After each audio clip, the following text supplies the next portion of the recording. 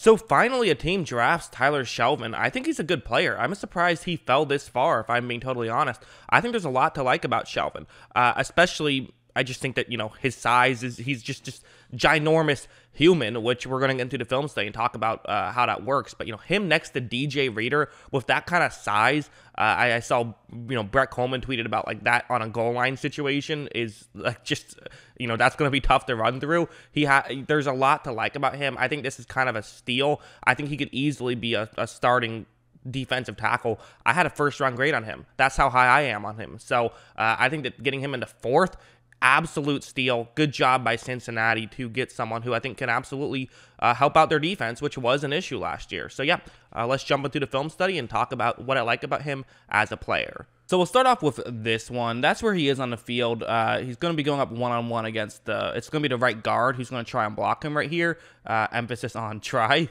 Really, the main thing I like about him is his first step paired with his just insane size. Sitting around 350. I think he's a little bit lighter, around like 345. But the first step paired with that is really what's going to be impressive, and you'll see it on this play. Watch him just shove that guard completely back, and he's actually going to even be able to move enough to kind of help try and get into the play. Again, you're not going to see him like moving at like he's Aaron Donald or something. You shouldn't be expecting that.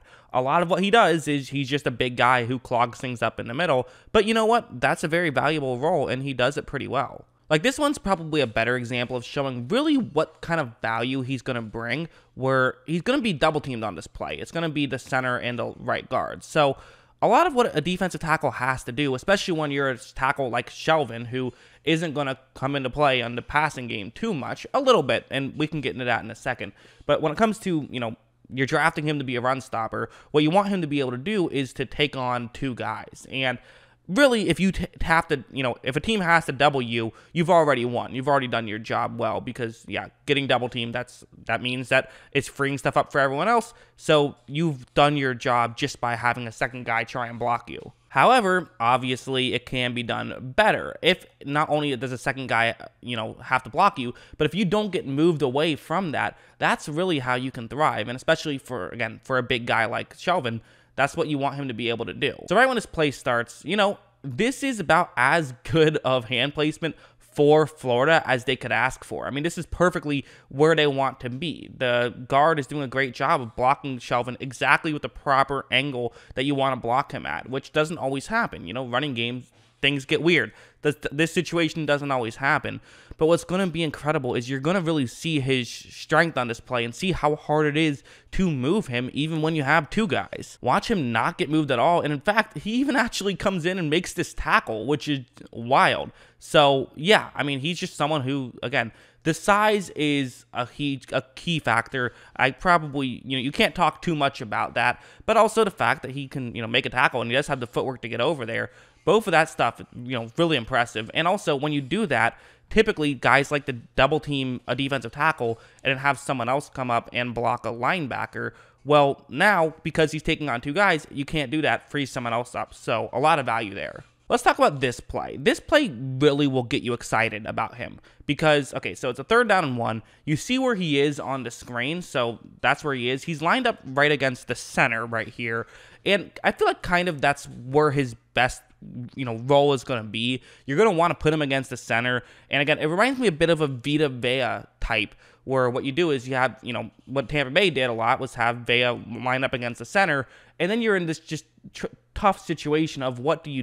You have this guy in Tyler Shelvin who's, much bigger than your center, probably has like 40 pounds on your center. You can't really just let him block him one-on-one, but then do you have to double every single time? Well, great. Now the other 3 defensive linemen on your team can get one-on-one matchups, so that's a huge advantage. But not just that, because if you leave him one-on-one against the center, Shelvin can't just win with power. There's other ways he can win, and that's kind of what makes him special to me. That's what makes him much more interesting than just a traditional nose tackle. Watch this swim move where he pulls off a swim move and even shoves a halfback out of the way before the ball is thrown, before he can get there. It was a quick pass, not his fault. But, listen, it ended up being a touchdown regardless.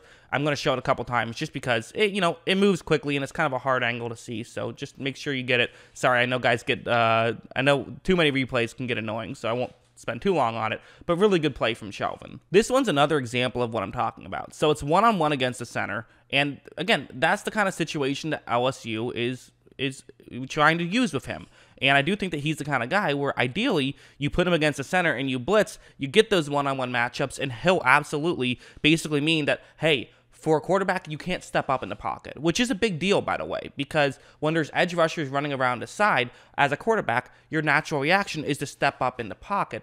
But when there's pressure up front, now you can't do that, but you're kind of screwed, and you might end up trying to run to the outside and running yourself into pressure, which makes things easier for, again, the entire defensive lineman, not just him. But anyways, what he's going to end up doing on this play is it's going to be all footwork. That's really what you want to see. Watch this first step to get to a certain side, and then you're just not going to be able to block him at that point. Once he gets a little bit of an angle, he's just bigger than you and stronger than you. Yes, especially in college, but in the NFL, it will translate. Strength, size, those are the things that translate to the NFL, which is why I'm so high on him. I want to talk about this one now. So it's going to be a double team, similar to what I talked about earlier. But again, something I mentioned there was oftentimes in a double team, one of those offensive linemen is going to want to get off that double team to block someone else. And that's what's going to happen on this play. Watch. So, it's a handoff, and you see at this point, Shelvin, I mean, yes, there is a chance he could come in and make a play.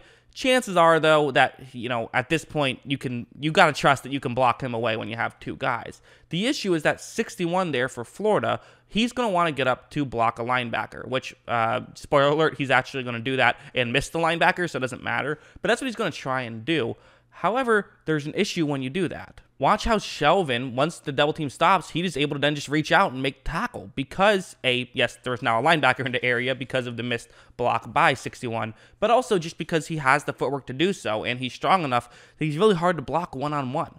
So that's kind of, again, it's a rare breed in the NFL. They don't, you don't see guys like this very often that come out. And so I kind of think that, like, if this is someone that you want, if this is the type of player you want on your team, well, you kind of have to draft him this year because the chances are you're not going to see one in 2022 or 2023. You might, but you probably won't. One of these guys, these guys don't come around too often.